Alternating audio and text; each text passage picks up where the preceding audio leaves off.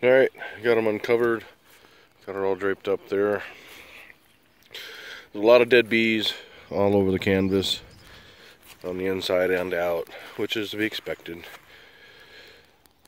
Which is sad, but it's also preferable to losing a whole colony.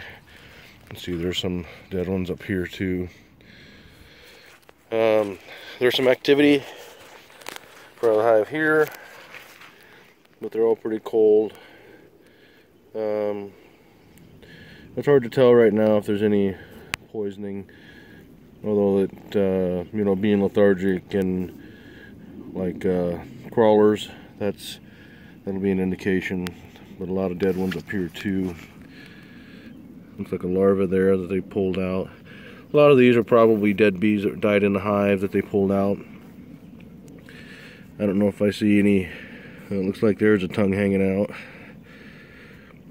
Yeah, there is. There's a bunch of them actually. You see the tongues hanging out there, and that's most likely insecticide poisoning. I don't think all of them are like that though. I don't know. I'll review this video later.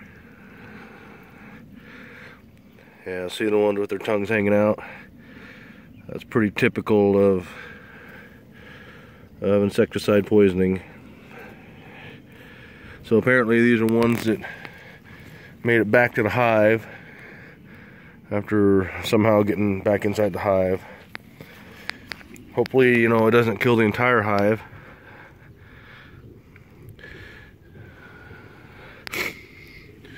These don't look like they have their tongues hanging out.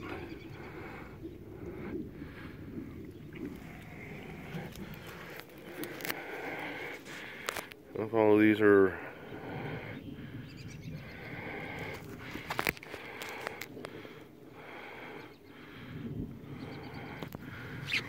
these might still be alive, they're just cold. Some of them anyways. So quick peek, nuke hive. They're looking good.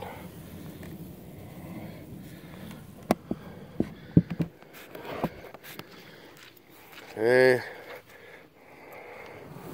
these guys are looking good. There's some dead ones though. A lot of dead ones.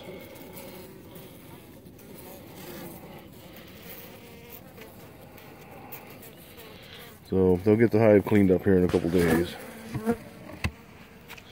And one of them come out to greet me, so they're not all dead.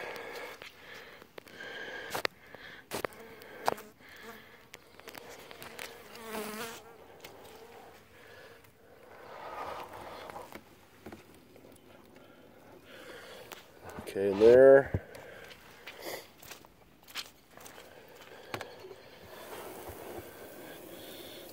And there.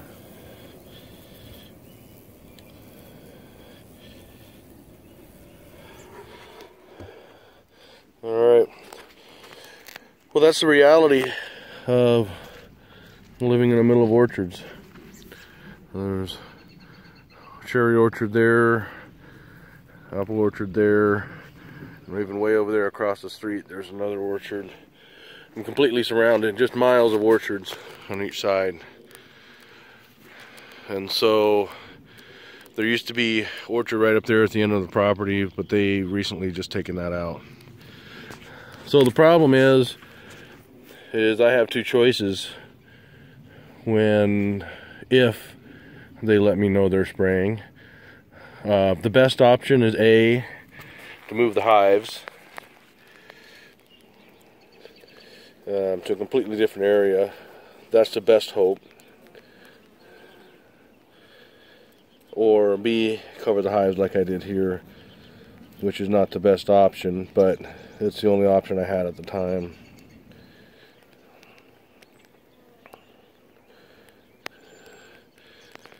So it's sad, but that's the reality of keeping bees in places like this. Until we learn to deal with this, and then cooperation with the orchardists. In fact, I had one orchardist, He does not like to spray in the mornings or late at night. In the evenings, like right now is a good time to spray because all the bees are back in the hives. But you know, re-entry time on some of these pesticides is quite long, so it can be, you know, a week or more. So these pesticides are fairly persistent, and they will affect the bees for quite some time. And so I can't keep the bees locked up for weeks at a time, especially in this time of year. So I rely on them to let me know with enough forewarning so that I can protect the bees. But unfortunately, even when I do protect the bees, this is kind of what happens. You know, it's the reality of it, like I said, and that's the best I can do right now. Until we can figure out some way to, you know, raise awareness and cooperate. You know, the orchardists need bees to pollinate their crops. They ship in bees to get that job done. But typically, within hours of removing those pollinator bees, they're in spraying pesticides again. Now, they're not spraying pesticides every day, but it's still a few times during the season. And even if there isn't a lethal exposure to the entire colony every time, that's that sublethal exposure that's a concern as well. So these pesticides will continue to build up, and you know, at some point they're just not sustainable. The colony just can't survive that. So at some point we're gonna have to do something different. Because of course they need the bees to pollinate their crops, but then they use pesticide that kills all the bees. And being a beekeeper, that means that I have bees that I take care of, but there's also the wild bees, the feral bees, that nobody's taking care of. And so when they go through and they spray everything, that's killing all the wild bees as well, and nobody's taking care of them. So it's a real problem. You know, we have to try and take care of the bees. They want the bees, but they only want the bees when they want the bees. Well, unfortunately, that may not be sustainable. So, unfortunately, that's what we got. So, we can hope for the best. Thanks for watching.